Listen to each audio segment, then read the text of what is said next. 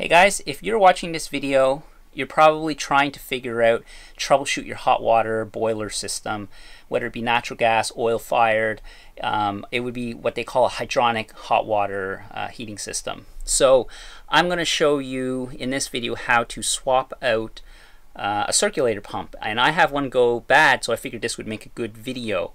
I'm going to just show you how I troubleshooted and figured out that it was bad. I have some other videos, you could check those out if you're trying to troubleshoot your system. In my previous videos I talked about how the system works, how a hot water hydronic boiler system works, and also how a zone valve works. So if you can troubleshoot up to this point that it's not your zone valve and it's not some other part of your system, I'm going to show you how to troubleshoot the circulator pump, which is this guy right here.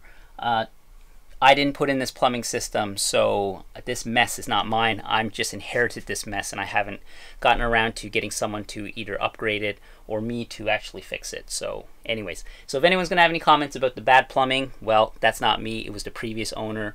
Anyways, it's just a bad job. I know it's a bad job. Anyways, let's talk about troubleshooting the circulating pump. So over here I have the boiler system itself. Right here are circulating pumps as well. I can hear that this one is working for the heating loop.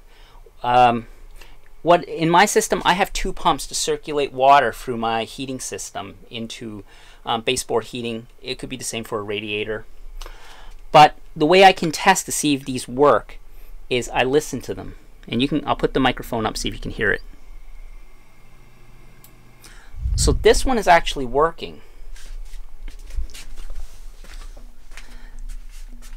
This guy up here, let's see if I can move the light a little closer. This guy right here isn't working. So I'm going to swap this guy out, and I'll show you how I was able to figure it out besides just listening to it. I also need to know if the boiler was working properly with electricity going to it. So the way I do that is I use a non-contact voltage meter. I have two of them right here. This one here makes a sound. And then I have this one. The other one made a beeping sound, and this one, when I hold it up, you see the red light, no red light, red light. So I know that I am getting electricity through the line into the pump. So I know that I have power going to the pump, so I know my pump is bad because it's not circulating. Now if I fidget with it, I can sometimes get it to run. If I turn this switch on, there, now it's working again. So what I'm going to do is I'm going to power down the system, isolate this valve, power down the system, isolate this pump so that no water, not too much water comes through. I'll drain just this section here, and then I'll take this pump out and then put in the new pump. It's as simple as that. So to troubleshoot it, basically I just need to know that yes, there's power going to it, and no, it's not circulating. Right now it's running and I can hear it, and I'll just put the microphone up to it and you can kind of hear it, hopefully.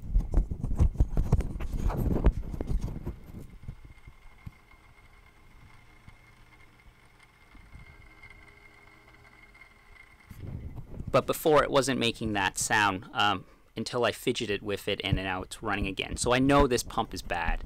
It didn't start working. I know this pump is bad because it didn't start working until I started messing with it. So I'm going to swap it out. I know that I have no problems with the thermostats. The heating's working, so let's swap this guy out. So to swap this out, it's pretty simple. I have two flanges on either side. I'm just going to remove the bolts, shut down, like I said, shut down the water, isolate the pump, take this off, pull this out, put the new one in with new gaskets, tighten it back up, turn the system back on, bleed it if you have to. I have automatic bleeders, so I don't need to do that. So first things first, I'm going to shut down the boiler. So here is the electrical board. So it's powered off now. Now I'm going to isolate the pump. So I'm going to shut these valves off. These are the return lines.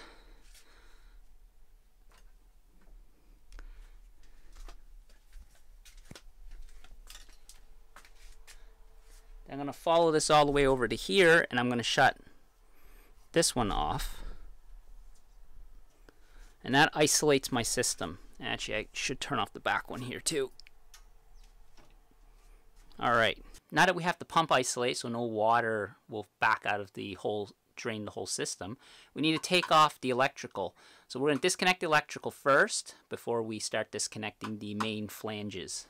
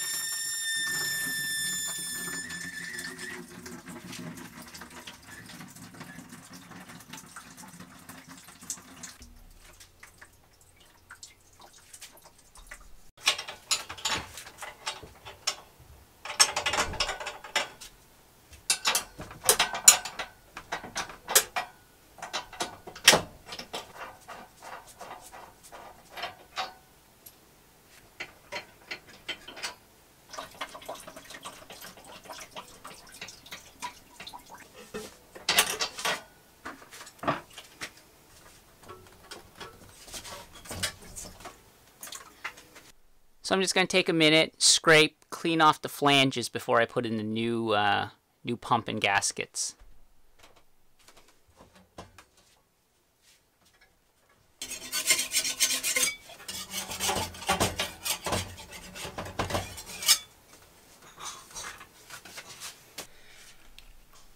Alright, so here's our replacement pump. I'm going to put the gaskets on either side. And you note there's a check valve in this pump, and it goes in one direction.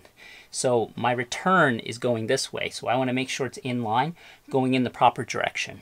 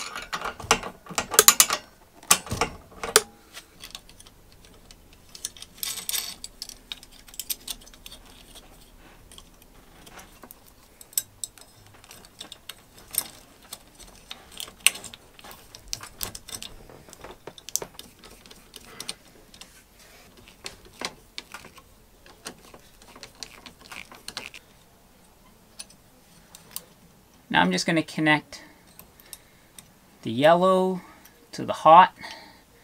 According to the install guide, it doesn't really matter which one you would connect to what.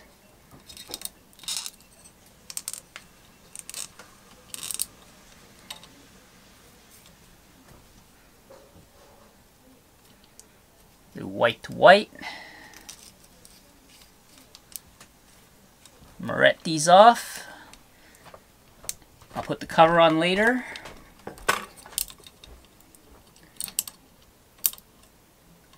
But let's fire this up and see if it works.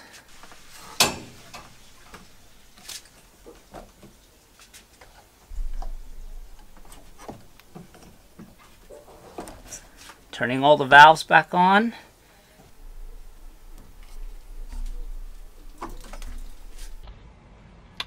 Make sure that you repressurize system up to about 12 psi or whatever the system spec is supposed to be.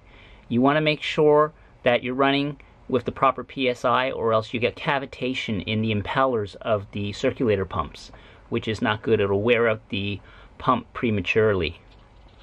Fire the boiler back on.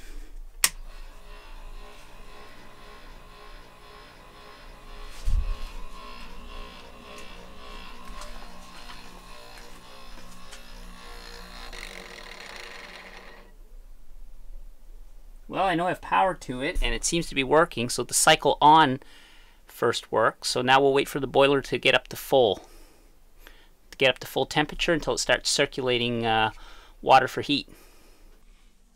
The pump is working. I can hear water circulating. That's because there's air in the system now, because I had to drain it a little bit. I have automatic bleeders. That'll bleed out in about a day.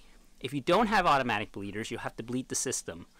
That pretty much shows you how to replace a circulator pump in your hydronic hot water heating system.